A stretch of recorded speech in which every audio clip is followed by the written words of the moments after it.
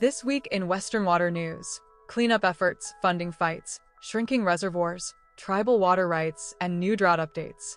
In the Colorado River Basin, the stories all point to one thing: our water future is under pressure. But first, here are some responses to comments. One of our viewers, St. Peter 2034, points out that crops like corn and alfalfa don't make sense in the West because they can be grown where it rains. He suggests banning those crops in arid states and subsidizing production back east. It's true that alfalfa and other forage crops are among the thirstiest in the West. According to the University of California, alfalfa uses about 4 to 6 acre-feet of water per acre every year. That means 1 acre of alfalfa can require up to 2 million gallons of water annually. But here's why it isn't as simple as shifting production east. Alfalfa is a perennial crop that provides multiple harvests a year in the West. That steady supply makes it the backbone of the dairy and beef industries. In wetter climates, the growing season is shorter and harvests are fewer, so yields per acre are lower. There's also the issue of trade.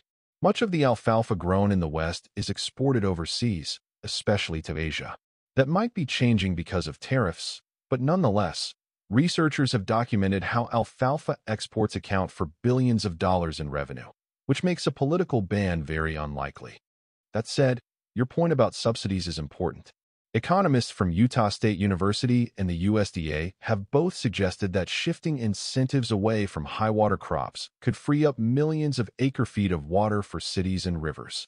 So while an outright ban may not happen, policies that encourage crop switching are on the table, and that's a debate worth watching. Save My Republic from Michigan says, "We have 5 Great Lakes. We don't need 5. I am okay if we give you one of them. Certainly Lake Superior should fill your needs. Build a pipeline." It's a tempting idea. Moving Great Lakes water west by pipeline has been studied for decades, and every study shows the same thing. It's technically possible, but economically and politically unworkable. First, the scale is massive. To move just 1 million acre-feet of water, a fraction of what the Colorado River provides, you would need a pipeline longer than the Trans-Alaska Oil Pipeline, with enormous pumping stations to lift water over the Continental Divide.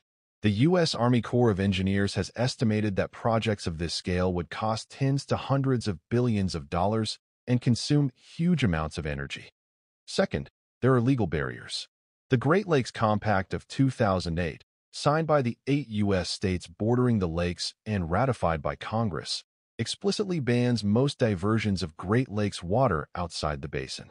Finally, the lakes themselves aren't endless. The U.S. Geological Survey reports that Great Lakes levels fluctuate due to climate change, evaporation, and changing precipitation. In fact, both record lows in 2013 and record highs in 2019 and 2020 have stressed communities along the lakes. So while we appreciate the generous offer, the reality is that the Great Lakes are legally protected, economically out of reach, and environmentally vulnerable.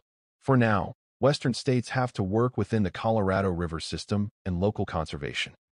And now, onto the week's news. The U.S. Department of Energy has approved a pilot study to clean up contaminated groundwater at the Santa Susana Field Laboratory in California. Once home to rocket testing and nuclear research, the site has a long history of pollution. The new project will test biological and chemical methods to break down contaminants underground. Officials stress this is just one step in a broader cleanup strategy that has already removed more than 67,000 gallons of polluted water. A new Congressional Research Service report warns that the Trump administration's proposed 2026 budget would sharply cut water project funding across the West. The Bureau of Reclamation alone would see funding drop by more than $600 million. Rural water projects, water recycling, desalination research, and wastewater upgrades all face steep reductions. For the Colorado River Basin states, where drought and growth already strain supplies, these cuts could mean slower progress and delayed projects. Researchers warn the Colorado River Basin is using more water than the river provides, and reservoirs can no longer cover the gap. As of September 1st, Lake Powell had just 7 million acre-feet of storage, with only 2.7 million above the safe operating line. Lake Mead reported 8.1 million acre-feet, but only 3.6 million above its critical threshold. If use continues at current levels, accessible storage in both lakes could fall to 3.6 million acre-feet by next summer. The report stresses that physical limits, not legal rules, now dictate water availability.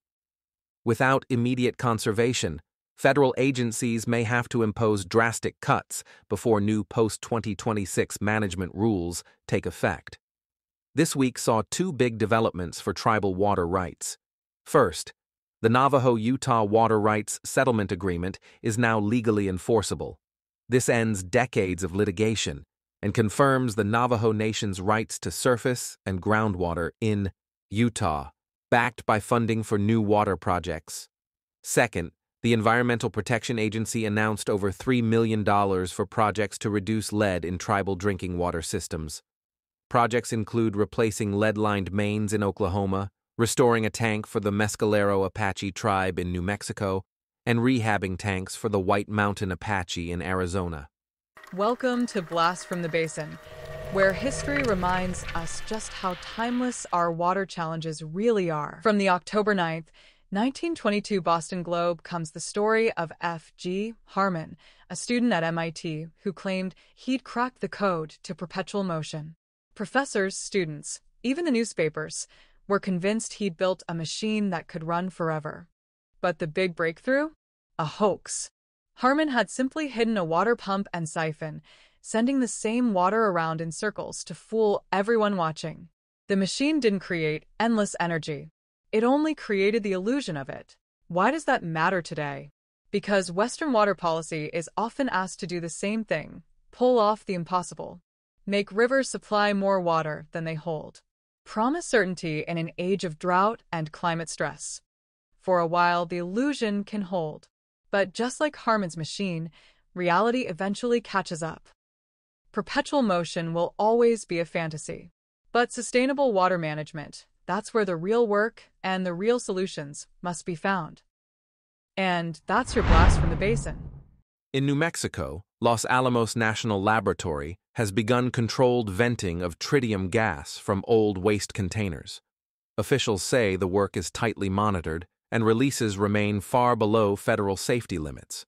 But environmental groups have asked Governor Michelle Lujan Grisham to halt the operation, citing health risks. The debate continues as the work proceeds over the next 2 weeks.